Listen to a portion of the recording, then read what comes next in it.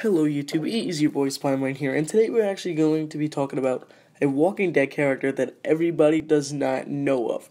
And this is for the people who watch the TV show, and that's actually like all they watch, and they don't read the comic. And now, since this character, Negan, was introduced into the show, people are wondering, who is he, why is he gonna kill one of our people, and all that. And that's why we are here to discuss about him and talk about him, because I know a lot about Negan. He's one of my favorite characters. And he's basically, first off, he's basically the worst person you want to run into. And yeah. So that's what we're here today to discuss about. So hopefully you guys like this video. Now, the way us TV show watchers got introduced by Negan was that when Daryl, Sasha, and Abraham were driving in the truck, I forgot what, they were leaving Alexandria, they were going back to Alexandria.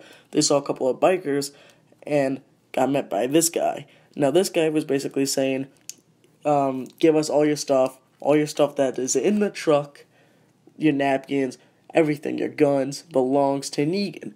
And if they didn't give it, he was going to kill them. So everybody was saying that they thought he was his right-hand man, but he was not. Now, he was saying, now all your stuff belongs to Negan. Now they said, who's Negan? But long story short, he said the biker guys was like saying he was gonna kill them and then Negan's gonna kill you guys. But soon enough, Daryl came out with a rocket launcher, blew them to smithereens with the rocket launcher, and that was the end of the bikers. And then it started a whole entire war.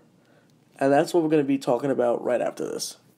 Now, what caused this big war was that since Daryl killed Negan's men, in the show, it was the same way in the comic. Rick's people killed Negan's men, which made this whole thing, which Negan didn't really appreciate Rick killing his men, and even in the show and in the comic, he stated, you killed my men, so I sent more men to kill your men, and you killed my men again, which does not make me happy.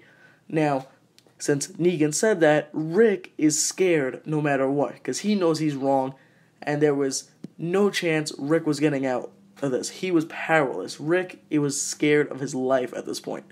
So now that's when Negan's men chases them down, kidnaps them, brings them to his facility. I'm just going to call it a facility. His little battleground place. Negan takes them there, confronts them, and all stuff breaks loose. Negan is threatening them, telling them, you killed my men when I send more men out there so that they can confront you and kill you. But they kept on killing each other. They kept on killing the men, and it was just a back and forth conflict. And then, you know what? Negan decides, you killed all my people, why not I kill your people? Which, he kills someone that was very special to us, which we're going to discuss here. Now, once Negan brings everybody to his base, kidnaps him, he has to basically, he makes everybody kneel. Makes Glenn, Maggie, Rick, Sophia, I think Sophia was still alive, Michonne, Carl, they all kneel into almost like a little oval circle kind of deal. Now, he simply can't decide. So he's like, you killed one of my men, I kill one of yours. So he just went off and did eeny, meeny, miny, mo. And of course, it lands on Glenn, causing Glenn to get his head bashed. And everybody was watching in scaredness. They were scared, they were crying. Maggie was crying. She didn't know what to do. She was in shock. She was shaking. And as Glenn's getting his head bashed in by Negan, the one thing he says, his last word, was Maggie, screaming it as loud. And Negan says, wow, you're really taking it like a champ. And then when he's trying to scream Maggie, Negan goes like, oh, you're trying to speak? Well, I hit you so hard your eye popped out of your skull. And he keeps on repeatedly bashing him in the head. Finally, Glenn gets his last word, screaming Maggie. And that was it. Now, the most saddest part about that was that Glenn was the one who actually brought Rick home to Lori and Carl. If it wasn't for Glenn, I don't know if Rick would ever meet his family again. Now, that's why Rick always honored Glenn, and definitely now he's always going to remember Glenn in his heart. after he got bashed. Well, after talking about one of our favorite characters getting bashed, let's talking about something else. The governor versus Negan. What are the differences between Negan and the governor? So let's get into that right about now. Now, the differences between Negan and the governor is, first off, Negan does not rape and does not kill women, unlike the governor, as you see here.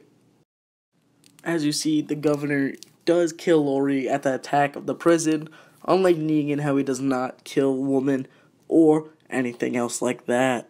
Now, another way that is different is that the governor made a little sanctuary place called Woodbury for the people, how he basically let in. Now, what Negan does is that he says, listen, give me your stuff and I'll clear a pathway for you. Just like in the comic, he clears a pathway to Alexandria and he looks at Rick and all them and says, go take a walk around. I cleared all the walkers, so go take a look around and we'll get our stuff. So basically, how people survive off of Negan, I'll give you everything I have and everything I find, as long as you protect us from the walkers. And now, that's another difference between those two. Now, here's a couple facts for you about Negan. First off, he curses a lot. He drops the F-bombs a lot. As you can see in the text, there's not even one page of Negan dialogue that does not curse. And that's just one fact.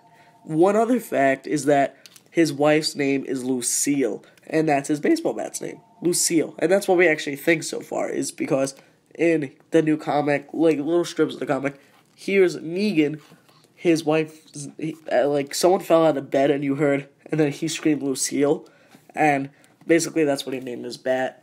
And he wears a leather jacket all the time, he curses a lot, he has a baseball bat that's named Lucille, he loves killing walkers, his right-hand man is Dwight.